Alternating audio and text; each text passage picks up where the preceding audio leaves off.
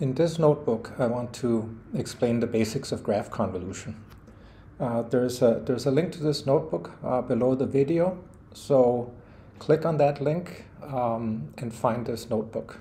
Once you've found it, you're going to go in and save a copy in Drive.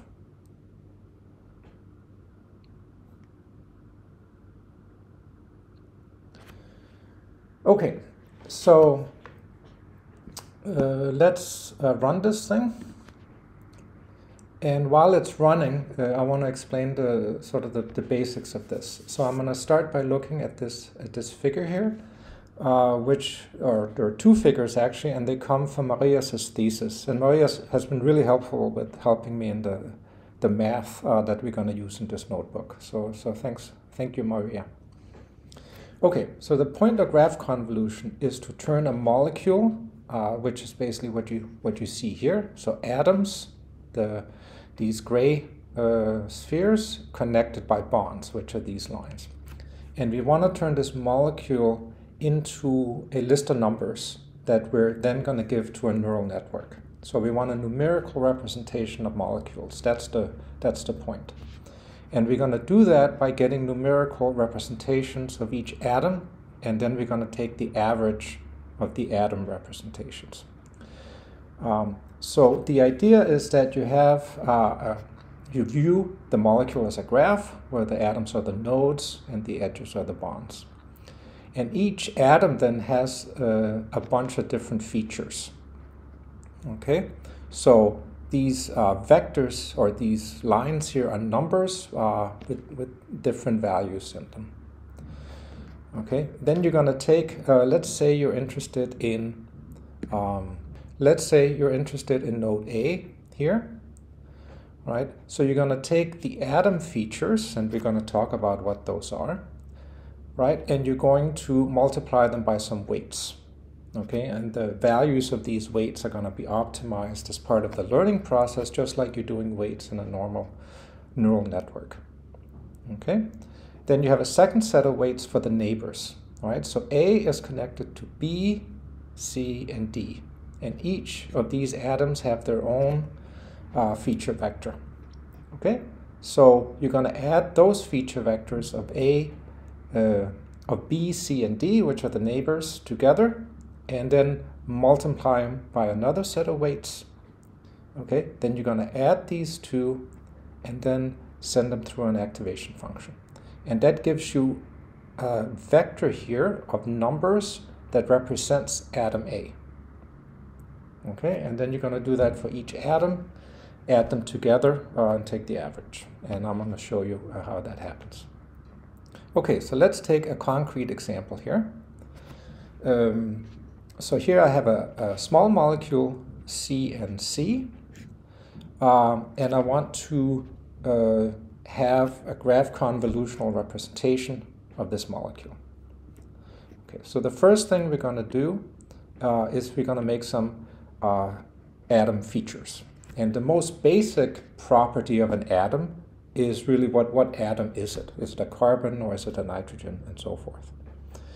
And so we're going to represent these as one-hot encoding. So in principle, you could just give it the atomic number, right? But the activation functions have problems with relatively large numbers, you know, so a chlorine or a bromine would have a very high number, and that doesn't work well with the activation function. So instead, we're going to one-hot encode it. Okay, so we have, for example, carbon, and we're going to represent that as a NumPy array, like so. So let's say, for the purposes of this video, we're just going to pretend that we have three different atoms. Okay, so carbon is represented by a 1 in this position. Nitrogen is represented by a 1 in this position. And oxygen, which we haven't used yet, but will later, then has a 1 in the last position. So that's a way of differentiating different atoms. Okay, and so this vector right here if this is our atom A, right, this vector right here would represent this figure here, or this line of numbers.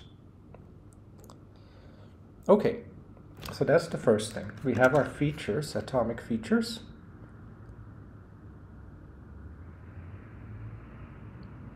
Oops, there is an error here. That should be 1. Okay, that's better. Then the other thing we need are the weights here.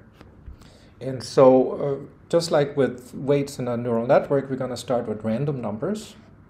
And we have to think a little bit about the dimension of this matrix, right? So the dimension here, right, that we're going to multiply these two. So one dimension should be the length of this feature vector, and the other dimension of this weight matrix should be the length that we want here. So how long do we want this atom vector to be? Okay, and so the length of these vectors here is 3, and I want a feature or an atom vector here of length 4, but that is completely arbitrary. That's my choice. Okay, so let's get those. So just to make sure we all get the same thing, I'm going to set a random seed. Okay, and then we're going to have one weight vector or matrix, and those are going to be random values. And we want 4 for the atom vector or the embedding vector, which is another word for it, and 3, right, that is the length of this feature vector. Okay, and the same for W2. Okay, and just to show you what one of these looks like, you have a weight matrix here of random numbers between 0 and 1. I could also change this to have it between -1 and 1, like I did in other videos, but it doesn't really matter for the purposes of this video. Okay, so now we're gonna perform this. We're gonna start with atom 1, or atom 0, I should say, which is this atom here, right? And so that has a feature vector that we have to multiply with the one of the weight matrices, and then it has a neighbor here. It only has one neighbor that we're going to multiply with W2. So let's do that. Okay, so here's our atom 0. And so we have W1, that's the weight for the atom itself, and that is a carbon atom. Okay, and then it only has one neighbor, so we have W2, and we're going to multiply that by the feature vector for a nitrogen. Okay, so let's see what that looks like. Okay, right, so we've now sort of turned this atom into a vector, right? And it's 4 long. I arbitrarily decided that this would consist of 4 numbers, right? And now we have to do the same for atom 1. So let me copy that. So atom 1 here is a nitrogen, and atom 1 has 2 neighbors, right? So it has the 0 atom, which is a carbon, and the 2 atom, which is another carbon. Okay, so I'm going to add those two. I should also say, so we will eventually. Then the last thing is just to send it through an activation function here, and here I'm going to choose the ReLU activation function. So let me quickly write a little subroutine for that. So ReLU, that's going to take an atom, right? And what all ReLU does is just set negative values to 0 and leave the positive values alone. So we're just going to use the maximum function, right, between 0 and the input, like that.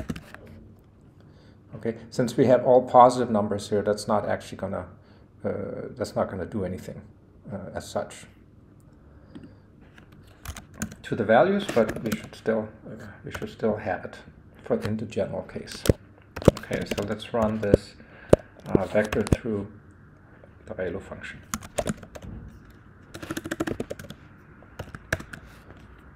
And let's also just display it just to see that nothing really happened in this particular case. Right, so same thing. Okay, so let's do this for atom 1 up here.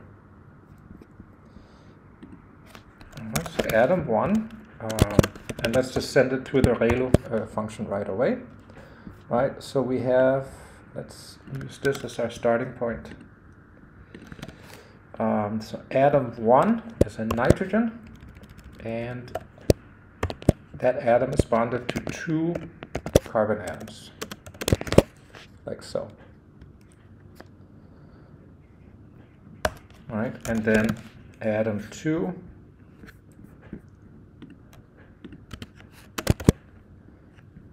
is here, and actually that's the same as atom 0. Right? So it's also a carbon bonded to a nitrogen. So I can just grab that from up here. I just have to remember to use my ReLU function right away. Okay. And so then I have my atomic embeddings, right? And to then have an embedding vector, a single embedding vector for the molecule, I just have to take the average. Right? So it's atom 0 plus atom 1 plus atom 3. And we have 3 atoms, whoops, atom 2, sorry. And we have 3 atoms, so we divide by 3. And let's just show what that vector looks like. Also, while we add it, let's just show the other 2 vectors here, because we're going to refer back to them later. Okay, and notice again that atom 0 and atom 2 are exactly the same. Those 2 vectors are the same because they're actually the same atoms from a symmetry perspective. Okay, so, and then in principle, this is now our input for this particular molecule, right? We've turned this graph into a set of numbers, and we could now give that to a fully connected neural network, right? Where the input layer would be 4 long. Okay, so that's basically all there is to graph convolution. Now there's a little bit more to it, sort of in terms of details, and that happens when you have more complicated molecules. So we're going to do different types of molecules here, and that's going to be a little cumbersome to code this up by hand every time. So I want to show an easier way for the computer to evaluate this. Okay, and so an easier way to generalize it. Okay, and so for that we're going to need what's called an adjacency matrix. So let's get that. So RDKit can compute that. Here it is, given the mole object. Okay, and all the adjacency matrix is just a matrix that indicates where the bonds are, right? So there are going to be 0 on the diagonals, right? So you have you have 1 row for each atom. It's also symmetrical, right? So basically what you're saying is atom 0 is bonded to atom 1, right? Atom 1 is bonded to atom 0 and atom 2, and atom 2 again is just bonded to atom 1. Okay, so it's just an adjacency matrix of what's next to each other. You could also call it a connectivity matrix. What is connected to what? Okay, and the other thing we're going to need is the identity matrix with the same size. And I'll come back to why that is. Okay, so actually that's called NPI, because the identity matrix is often I, and here we just have to give it the size of the matrix, and that has to be the same as the adjacency matrix. Okay, so with those matrices in hand, we can now calculate our atomic embeddings by making a feature array. All right, so we just take the feature vectors that we've already defined, right, in the correct order, right? So atom 0 is a carbon, atom 1 is a nitrogen, and atom 2 is also a carbon. Okay. So let's just look at that, right? Let's see, what am I missing? Oh yeah, these have to be in a list. Right, so that's just the first one hot encoded carbon, a one hot encoded nitrogen, and a one hot encoded carbon again. Okay, and then the smart thing about this, right, is that what is connected to what, that's all encoded in the adjacency matrix. Right, so I can get my atomic embeddings, right, simply by taking my weights and multiplying that by the identity matrix. So this is the weights for the atom itself, right, times the identity matrix times the features. Right, and that has to be transpose. Right, and then, so that represents this part of the embedding, and then to get this part of the embedding, the neighbors, right, I now use the identity matrix. So I can actually copy this. Right, so that's my 2 matrix. I have to use the adjacency matrix here instead, right? But if I do that, okay, and compare to what I have above, right? So here's my embedding for atom 0. That's exactly the same thing as this vector. And here's my embedding for atom 1, and that's exactly this, right? And these two are, of course, identical, right? So that's a much simpler way of getting the atomic embedding vectors. And this allows me to do other molecules much more quickly. Okay, so before we go on, now it's very common in some of the implementations that you're going to use later that the weight matrices here and here are identical. Okay, that's it's a simpler model, but it's very often used, and so this is the one we're actually going to end up using. Okay, so basically I could do this, implement this simply just by putting the 1 matrix here, right? And actually you can then simplify this a little bit, so to make it a little more apparent, I can then take the feature vector out, right, and simply add the identity matrix and the adjacency matrix here, and then multiplying it by the features, and then taking the transpose of the entire thing. Now that's going to give me slightly different numbers here, right, because I use the same weight matrix, but the principle is the same. Okay, I have something unmatched. Let's just see.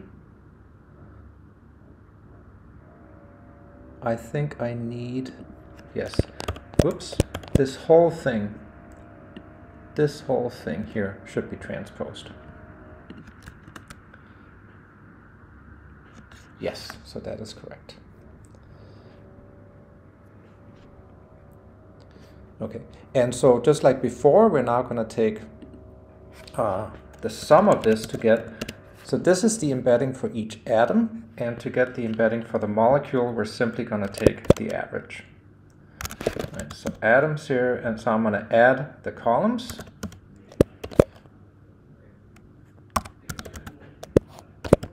So you do that like so, and then I'm going to divide by the number of atoms. Oops, and let's just print it out. Yes. Okay, and that is what you would give to the neural network. Okay, so with this equation in hand here, we can now do other molecules to show you some of the things we have to implement. And so in order to do that, it's better to have this embedding in a function. So I'm going to make a function here, right? That's going to give me the embedding vector for a molecule, given various atomic features. And then I also have to define this, how long I want my embedding vector to be. So in this particular case, I chose four numbers here, right? And so I want to be able to do that in the general case. Okay, so let's go up and get some code. So I need my random seed so that everything is consistent. I need my adjacency matrix here. All right, then I need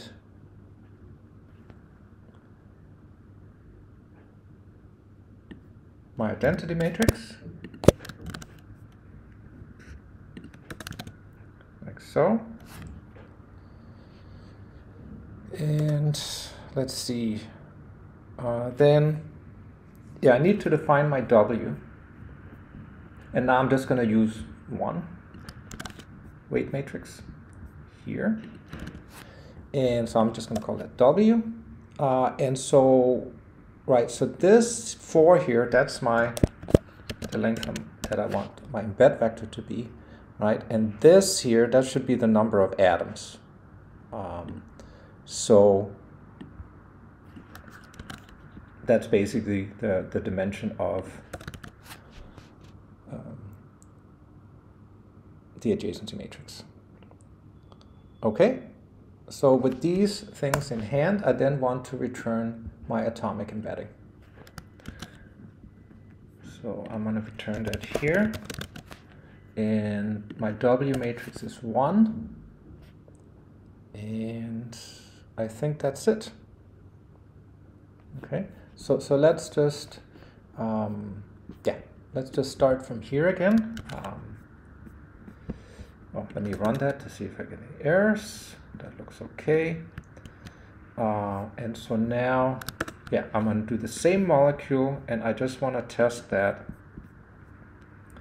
Well, first of all, I want to define my feature vectors for this molecule, right? So that's basically here.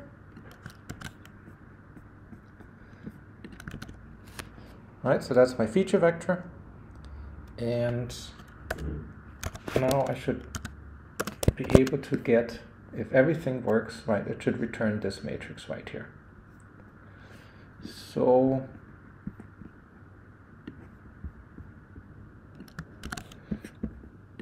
here, and I want a length of 4. So let's see if that works. So yes, I get exactly the same thing as this vector here. All right, great. Okay, so now we're ready to do another molecule. So let's copy this. And so I just want to show you that we're not quite done. There's a few problems with the implementation so far. Okay, so one is, for example, let's say I include a double bond here. All right, so let's draw that. And if I then calculate the atomic embedding here, right, I get exactly the same thing as before, right? So I get the same embedding for these two molecules, right? And that's a problem because chemically they're different, right? This has quite different properties than this. Yet I'll get the same embedding, right? So I'll get exactly the same prediction from my neural network, right? If I give it the same feature vector. Okay, so we have to make them somehow different. And there's actually many ways of doing that. We could include a bond order in the connectivity matrix to indicate that the connectivity is actually different. Or if we added hydrogens, right, we would see that these two atoms have different hydrogens, number of hydrogens. But another, I'm going to show the one implement, and these are all typically done, but there's another way to distinguish them, right? And that is to use a slightly better or a slightly more sophisticated feature vector, right? That includes, for example, the hybridization.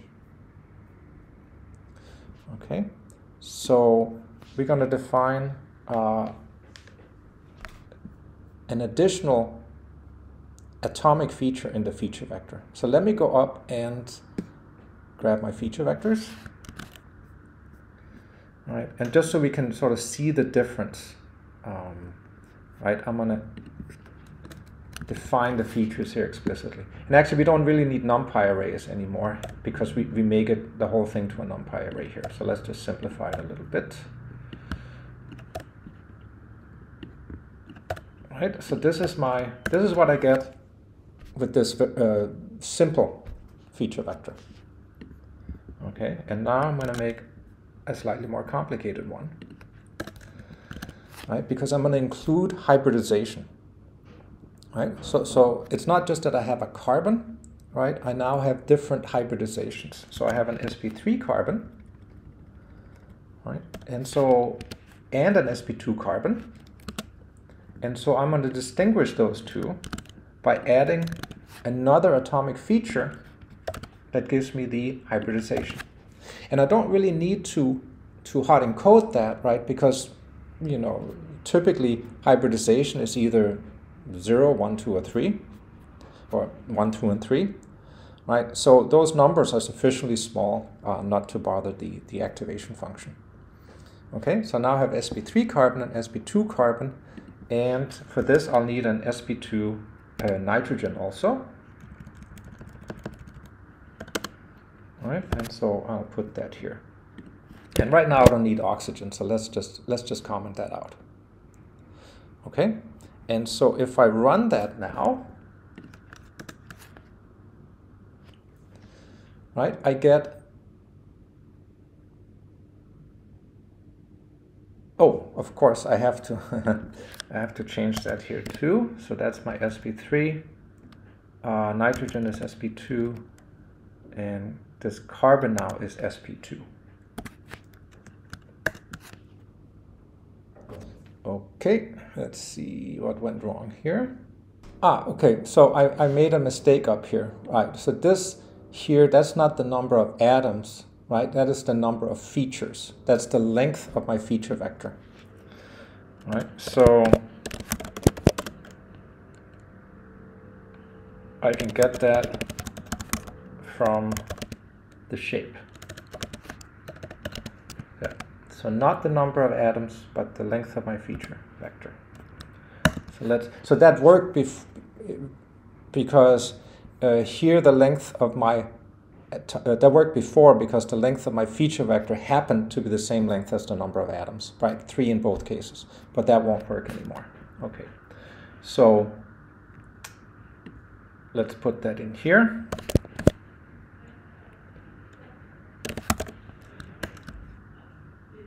Okay, and let's go down here and see if we can't get this to work. Okay, great. Okay, so now you can see Of course, all the numbers are different, right? Because the length of this vector is larger. But the main point is now that these two atoms are now different. They have a different atomic embedding because they're chemically different, right? So we can go up here. That the main point now is to show that that's still, if you apply the new embedding to this molecule here, right, then you'll get the same atoms. Okay, so let's grab this molecule again. Right, but let's use this embedding.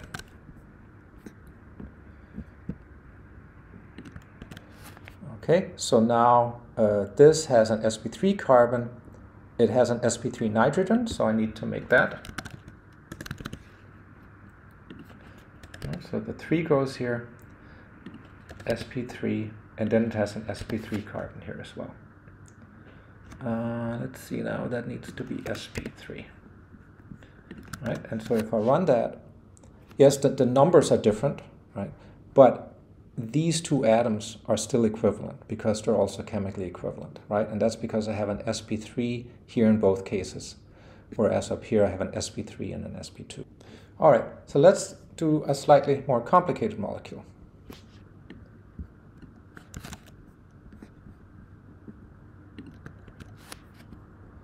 Okay, so I'm going to add here at the end an oxygen.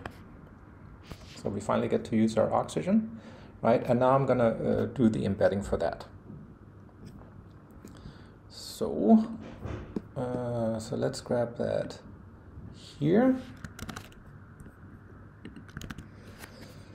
And let's see if I have everything I need. I have an sp3 carbon, an sp3 nitrogen, an sp3 carbon, and now here I'll need an sp3 oxygen. Okay, so I need to make that. And so that's easily done just by adding a 3 here. Right, and so let's look at that embedding. Okay, so now if we compare this vector to this vector, right, we can see that the embedding for these two atoms here is exactly the same as the embedding for these two atoms here, right? And so that's potentially a problem because the sort of the chemistry of this nitrogen, right, is affected by this oxygen, okay, because for chemical reasons. And so it is kind of problematic, right, that it's saying that the chemistry of this is completely identical to the chemistry of this. And so the way you deal with that in graph convolution is to repeat the process, but now you use the feature vector. Now you use this atomic embedding here instead of the feature vector. Okay, so let me just show you what I mean by that. Right. So now we're going to get a second embedding.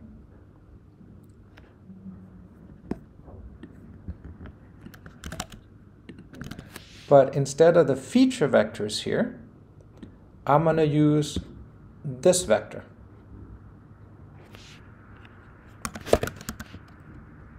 So that's atom, and that has to be transposed. Right, so you have two graph convolutional layers, right? And if you do that, right, then you can see now that, that things have changed. But in order to really demonstrate that this has worked, right, we have to go up here and do the same thing for this, right, to show that the vectors are actually different. So we're going to come up here, we're going to grab this code, right, and we're going to insert it here. And then we're going to run the cell again. So now the molecule is this molecule. We get the atomic embeddings. We add another layer. right? And if we compare, it's going to be a little bit difficult, but maybe we can just manage, right? So now this atomic vector here for this atom, right?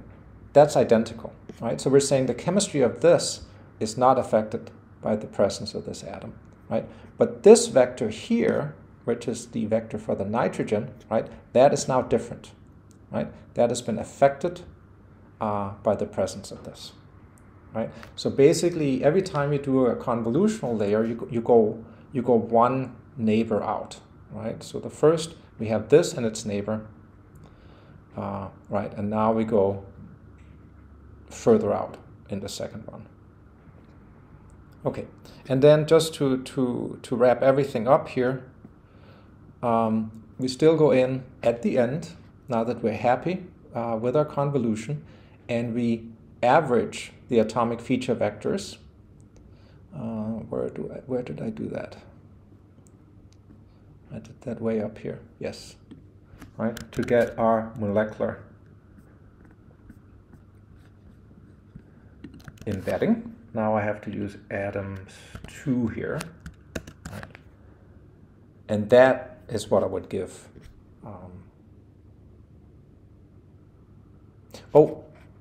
Yeah, no, I made a mistake here, right? So we no longer have 3 atoms, we now have 4, right? So it's probably better just to hard-code that. So atoms 2, and then take the shape of that, right? So the number of columns, right, is equal to the number of atoms. Okay, right. So that's. Oh, I need to